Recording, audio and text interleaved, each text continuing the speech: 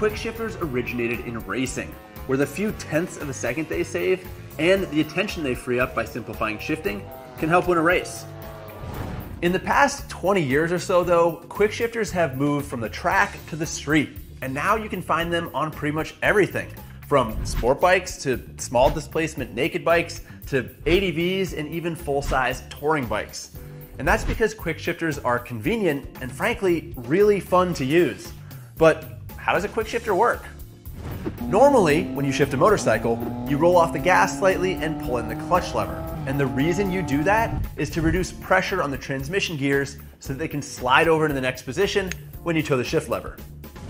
With a quick shifter, there is a device in the shift linkage that senses lever motion and momentarily cuts ignition timing and/or fuel.